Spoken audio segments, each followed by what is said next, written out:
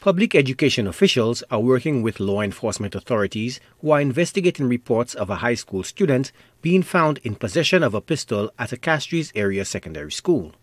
The shocking incident comes against the backdrop of a recent spike in gun violence on the island.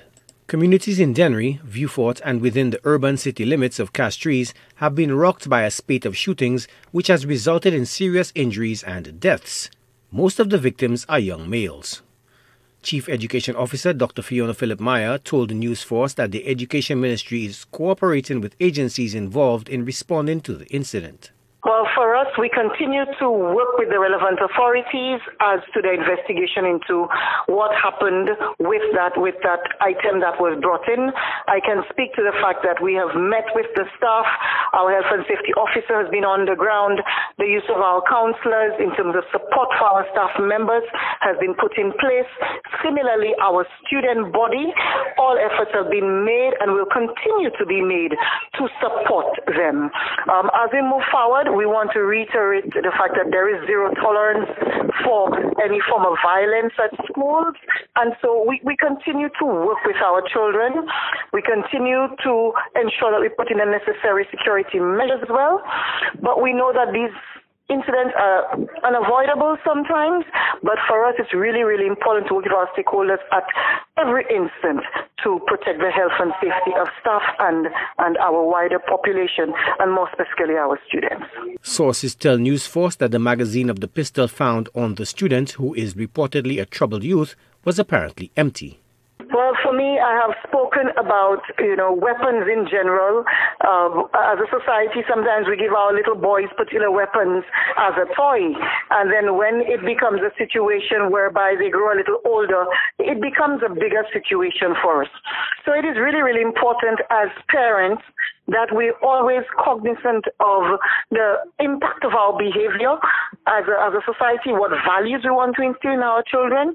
And when certain situations come up, we always with the view of really supporting and investigating the matter to make sure everybody is okay in the end. Our role is always to ensure the well-being of all of our stakeholders.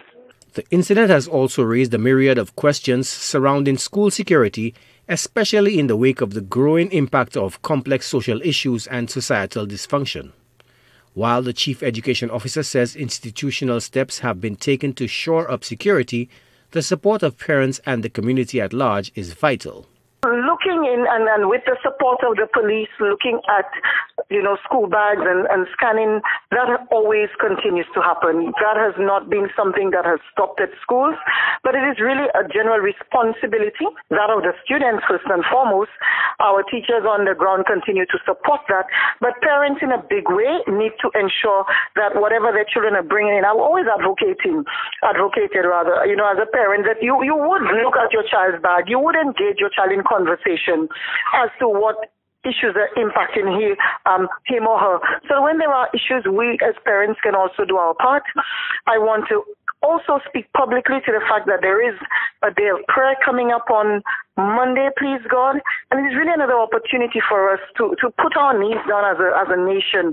And I would ask to lift our children up in particular, lift our children up in prayer, lift our nation in prayer as we continue to forge ahead.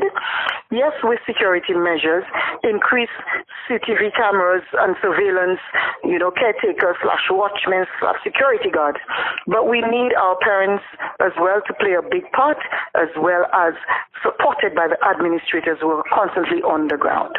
Local law enforcement officials have long stated that illegal firearms are entering the island through legitimate ports of entry. Despite a crackdown with an increase in raids and seizures, illicit guns including AR-15 assault-style weapons continue to pour into the country, putting more lives at risk.